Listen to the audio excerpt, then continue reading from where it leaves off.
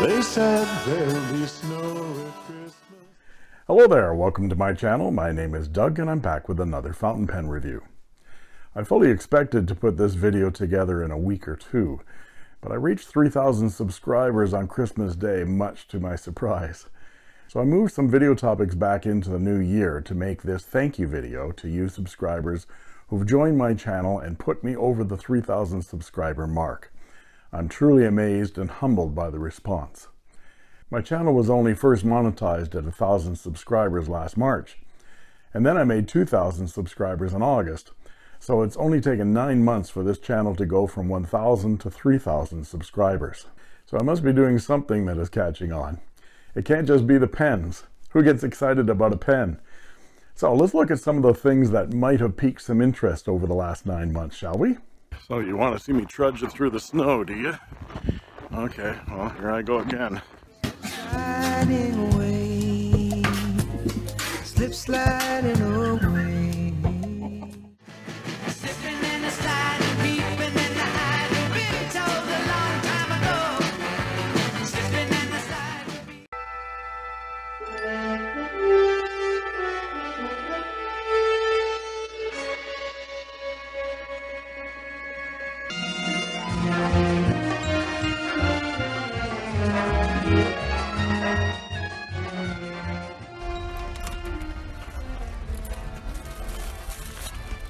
Nomad! Error, must sterilize. Sterilize! Oh man, it's cold. Hey, that's cold.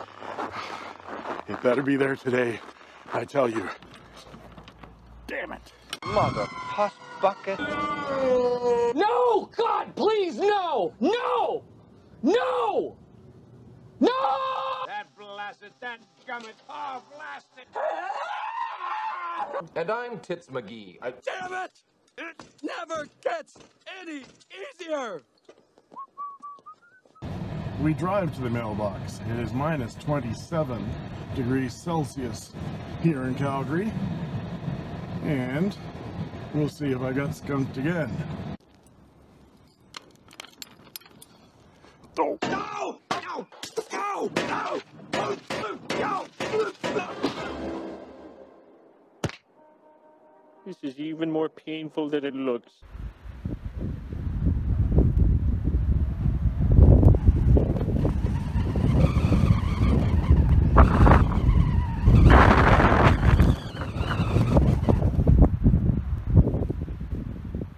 So apparently you folks like watching me trudge through the snow.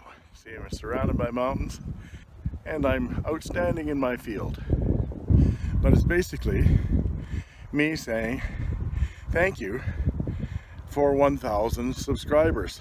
If I turn it too fast, of course I just turned it right in and it just gushed all over me. Now I like being gushed on as much as the next guy, but not when it's ink like this.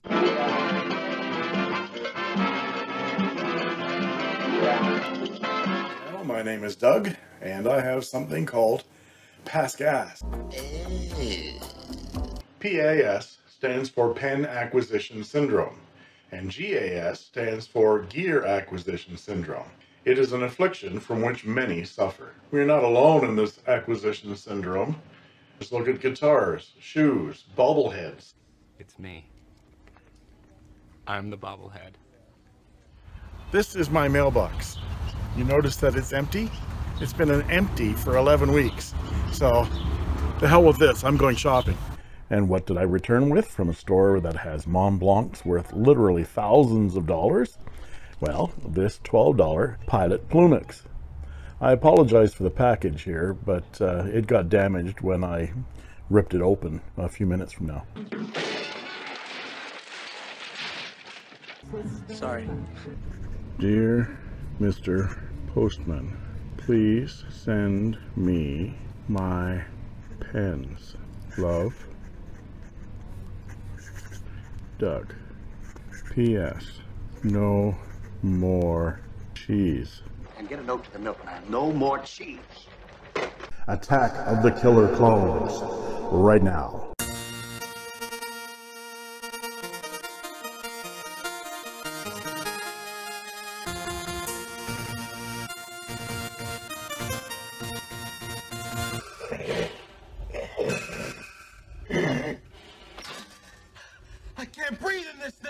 If that's what you guys like, then you'll get plenty more where that came from in 2021. And as always with the channel milestone, I'll be giving away a pen to one of you lucky subscribers. So stay tuned to find out how you can win this Jinhao 997 right now.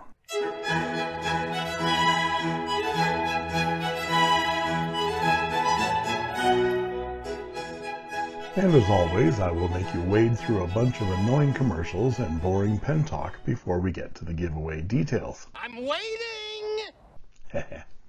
First segment, what I got for Christmas. I want you to write a theme. What I want for Christmas.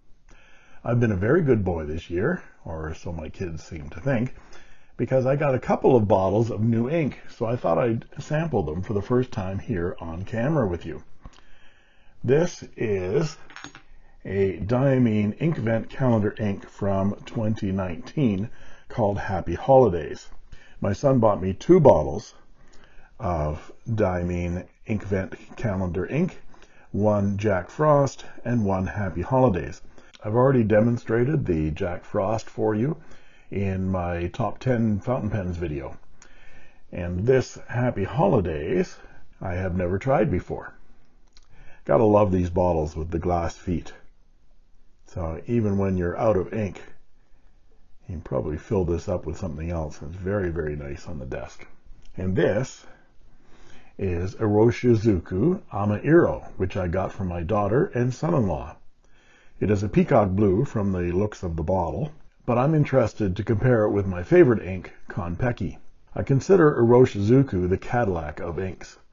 They are also silky smooth and beautiful, and the bottles are not only elegantly beautiful, but they're practical as well, with that deep divot down at the bottom of the bottle, allowing the pen to get as deep as possible to get every little bit of ink out of it. Beautiful ink. So let's do a swatch of Amairo. And I'm going to use my dip pen for this.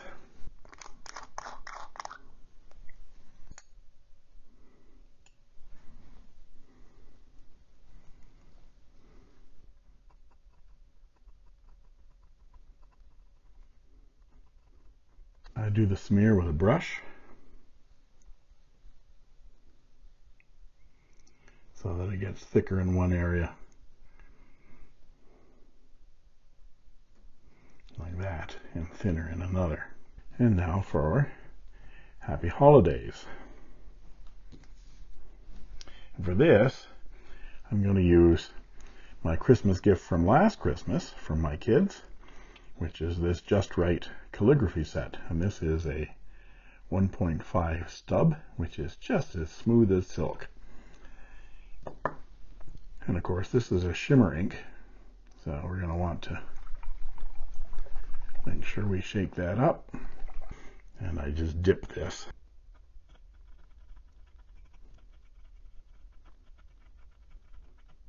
I can tell right off the bat that that is a dry ink.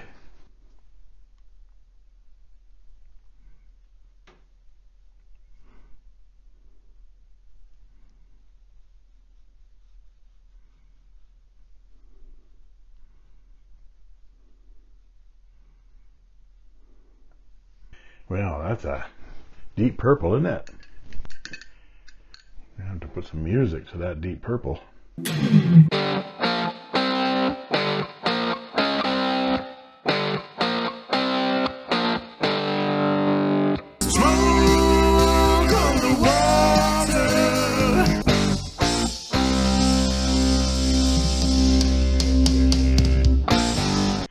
As we let those 2 ink swatches dry under the sun lamp, we will move on to the next segment, which is I want to share a few tips that I've discovered over the last few weeks. We're going to start with this pen. This is my Moon Blanc Little Prince P135.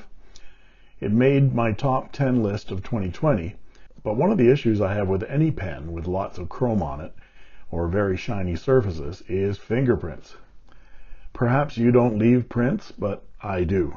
Last night I found you in the kitchen washing the floor, shaking your head and moaning, footprints, footprints. I didn't say they were yours. Well, they were mine, damn it. I have feet and they make prints. What do you want me to do, climb across the cabinets? No, I just want you to walk on the floor. A viewer commented in the comments on this video about a product called Renaissance Wax that will protect a shiny surface like this Moonman cap from fingerprints.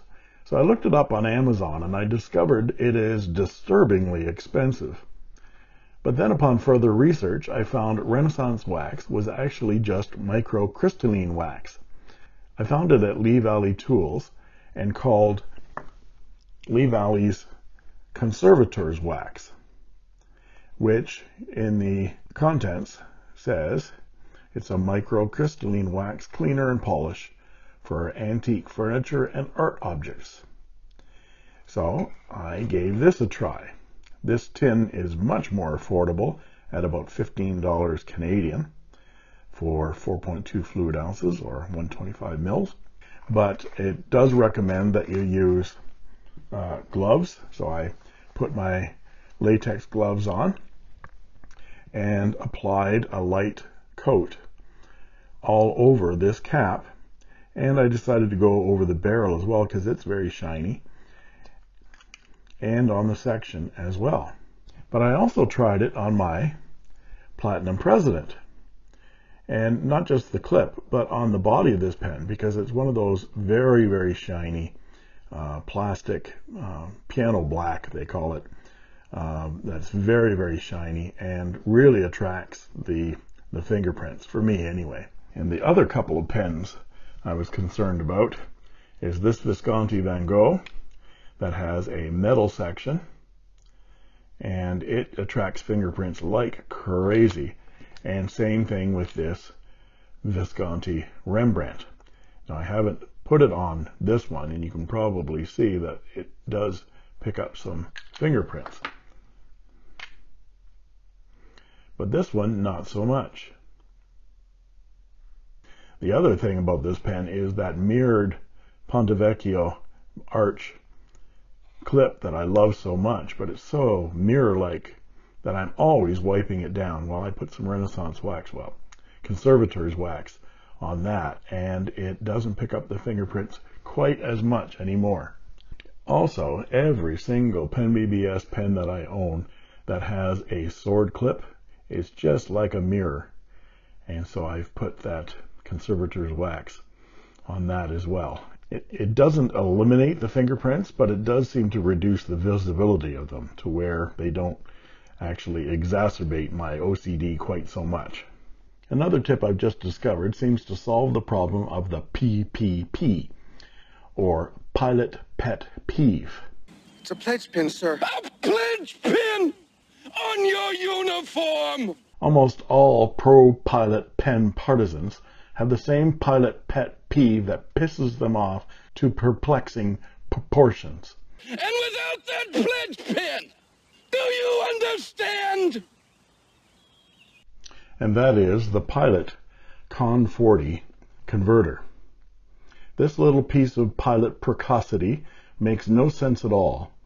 It isn't just how little ink it can hold when it's full, it is that you can't fill it completely anyway. And further, for lovers of the Pilot E95S like me, when you put the damn thing in the pen, you can't see your ink levels at all. Now, it isn't like Pilot doesn't know how to make converters, they do.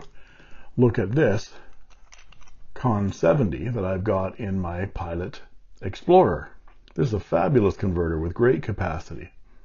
Of course, this doesn't fit my Pilot E95, unfortunately. The Con 70 doesn't fit many Pilot pens, like my Pilot Falcon here.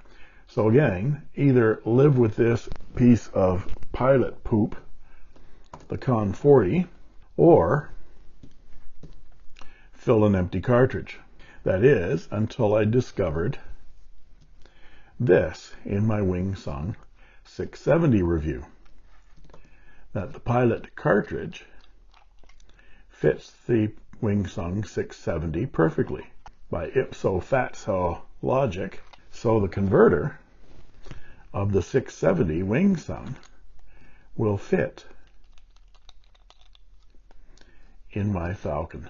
So there is the wing-sung converter from the 670 in my plastic version of the Pilot Falcon. The metal Falcon will take the Con 70 converter, but the wing-sung converter will also fit in a metal Falcon. Now this wing-sung 670 converter won't fit into my E95, of course, because that's a compact fountain pen. But this wing-sung converter may end up being a godsend for those who hate Con 40 as much as I do. Pilot used to make a Con 50 converter that was very similar to this wing-sung one, and I think you can still get some of these. But the wing-sung makes a great inexpensive alternative.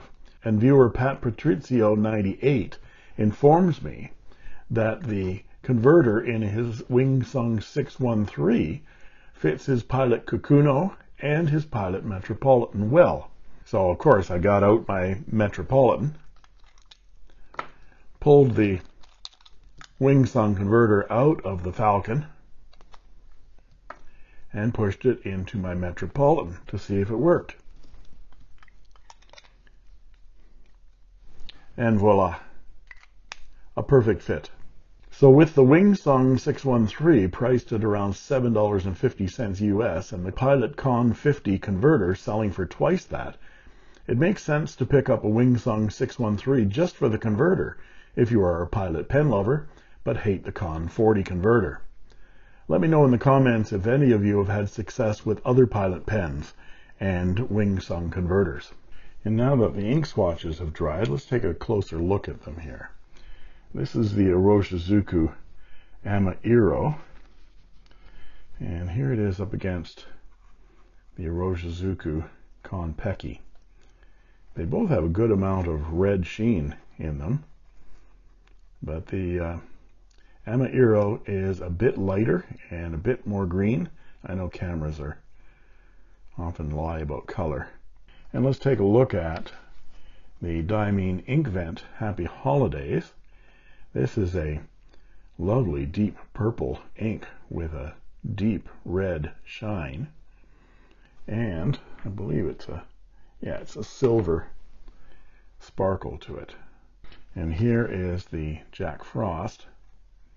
Has a lovely red sheen to it and a silver sparkle as well, but it's a lot more bluish green turquoise. Lovely.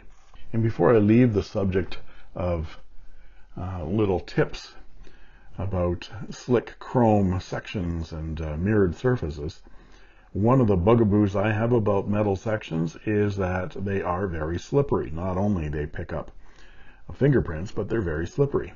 And one of the culprits that is most at fault for this is my Moonman T2.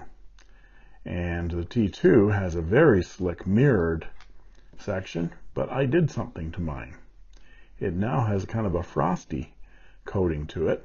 Not very good because it's coming off in places, but this is what I did to it. I took the nib and feed out and this part of the body off. Of course, there was no ink in it. And I masked off right up to this section of the plastic here with masking tape. And I sprayed this with this premium automotive paint. It is a clear coat. So any brand clear coat automotive. And I put 2 or 3 coats on it and let them dry between about 15-20 minutes between the coats. And I think next time that I'll let it dry for like a day between coats, and probably a few days before I try to use it. I was anxious to see how it felt, and so I kind of mucked it up a little bit. But that is now very grippable, and so this pen is now usable again for me. There's another little tip if you don't mind marring your pen a little bit of clear coat on those metal sections. And now for some new pen year resolutions for 2021. These are mine. I resolved to try a Lamy fountain pen with a metal section with an open mind.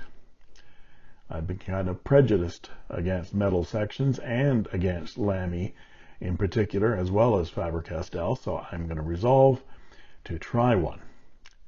And that resolution will actually come true, as I've already ordered this Lamy Studio Palladium Thanks go out to Kathy at GadgetStop321 for the inspiration on this one.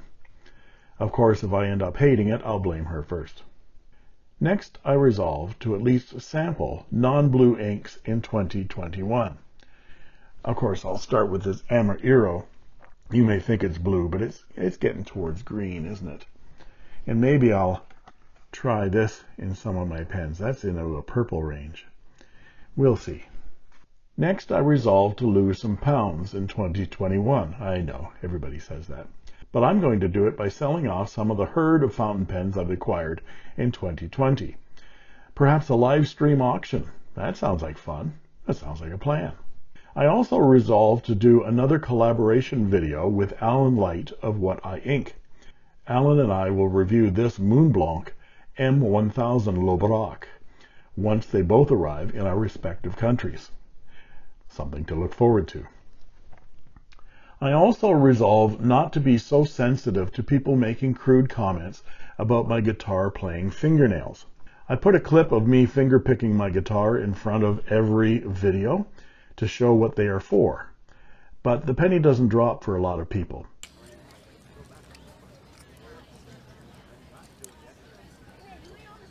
Time's up, Eddie. So I will do a segment where I read out the most offensive comments that I get on my channel and call out the individuals who posted it live on camera. That'll be fun. Over here, it's, nothing but... And finally, I resolved to be more serious about my pen reviews in 2021. I know I've gotten silly in the past, but fountain pens are far too serious a subject to ridicule or make light of. So, there will be fewer fart jokes, God. Monty Python riffs,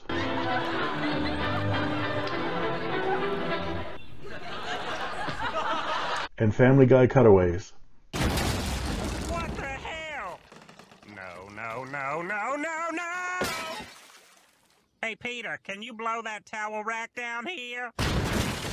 Thank you. In future videos. And I think I just broke that resolution. Oh well. If you don't like it, It's not much of a philosophy, I know. But well, f*** you. I can live my own life in my own way if I want to. F*** off. Don't come following me.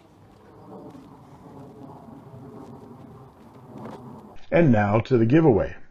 I'm going to give away this Jinhao 997 fountain pen that I reviewed just recently to one lucky subscriber. I like this pen so much that I bought another 5 of them as stocking stuffers for my family. My wife got this gold version, and it's actually even prettier in person than it was in the photos. The gold is textured, and she loves this pen, and I'm very pleased. So you're not getting this one. In fact, I had difficulty getting it off her desk just to do this segment. Someone is going to get this pewter version. It's a dark pewter gray, which I really like. All you have to do to win this pen is be a subscriber and post a comment on this video. I'll give you a topic to discuss. Talk amongst yourselves. My New Year's resolution is fill in the blank. If any of you put a comment that literally says, quote, fill in the blank, you will be disqualified for being a smartass. I'm the only one that does smartass around here, boyo. Have you a valediction, boyo? Rollo. Tomasi.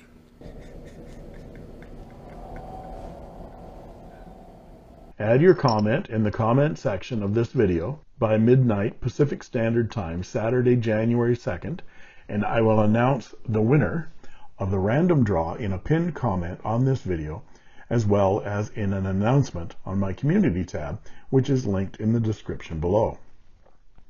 If I announce your handle as the winner of the giveaway, you will have 48 hours to respond to me by email with your name and postal address. My email is in the description below this video. Good luck to all of you, and thank you all for supporting my channel. And there you have it. If you like this video, please like and subscribe, and don't forget to ring that bell to get instant notifications whenever a new video is posted. And that just leaves it for me to say, thank you for watching. And that's all she wrote.